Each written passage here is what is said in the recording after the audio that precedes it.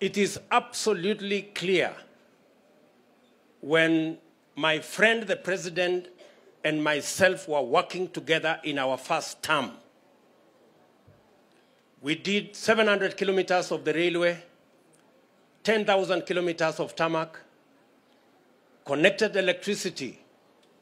Now we have 8 million connections, 140,000 in Kisii County.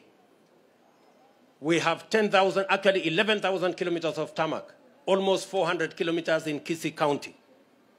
We have built 150 technical training colleges, 5 of them in Kisii County. We equipped 94 referral hospitals, including 2 in Kisii County. In our second term, where we had the handshake program, our housing program in the Big Four collapsed. Our universal health coverage in the Big Four never took off. Our manufacturing endeavor did not move. Our program on transformation of agriculture stalled. So the difference is for Kenyans to judge. My good friend, the President himself, has said that the people who have been working with him, the people who are assigned my responsibilities, the people who advised the President for the last 5 years, the President himself has told us they have failed him. Because all the programs we had set out in our Big Four plan did not take off.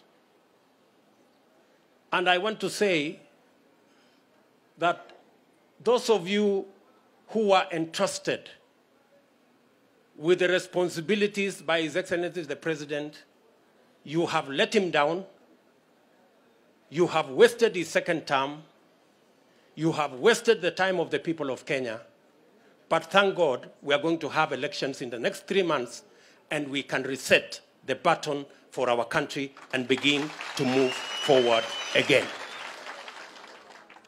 So hatutaki kulaumiana na wale watu rais aliwapatia majukumu ya kumsaidia, akiwemo ndugu yake bwana handshake brother, ambaye rais sasa anatuambia wamempotezea wakati, mambo yamekwama, mambo yameharibika. Sasa wanajaribu kunilaumu mimi. Mimi wakati nilikuwa nasaidia rais, hakuna kitu ilikwama. Tulijenga reli, barabara tukazijenga, sitima tukaunganisha, TTI tukajenga. Ile mahali mambo yote imekwama ni second term, mahali Big Four ilikwama kwa sababu wale walipatiwa hiyo majukumu walishindwa. Hawakuelewa, wakapeleka mambo ya rege, wakatuletea mambo ya BBI, wakazunguka na hiyo mambo yote sasa imekuwa kazi bure. So mimi nataka niwaulize nyinyi wa Kenya, bwana kitendawili na wale ambao wamekuwa wakisaidia rais kwa hii miaka 4 ama 5, ambaye rais mwenyewe sasa anatuambia mambo yamekwama, wanaweza kweli kutusaidia ati tuende mbele na wao? Kama rais mwenyewe anasema wameshindwa, alafu sasa wanasema wanataka kupatiwa nafasi nyingine. Sasa nyinyi mumeshindwa, Uhuru Kenyatta akiwasaidia. Sasa Uhuru Kenyatta anaenda nyumbani. Uhuru Kenyatta akienda nyumbani, hawa ambao walishindwa kumadvise president anaweza kupeleka Kenya hii mbele kweli? So my good friends, bwana kitendawili na wale wote mlikuwa mnasaidia rais, rais mwenyewe amewaambia wa Kenya mwenyewe kwamba mambo imekwama, sasa wananitafuta. Lakini mimi nataka niwaambie tukutane kwa uchaguzi.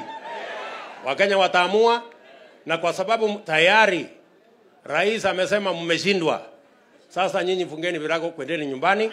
Wakenya tupange vile tunaweza kwenda mbele pamoja.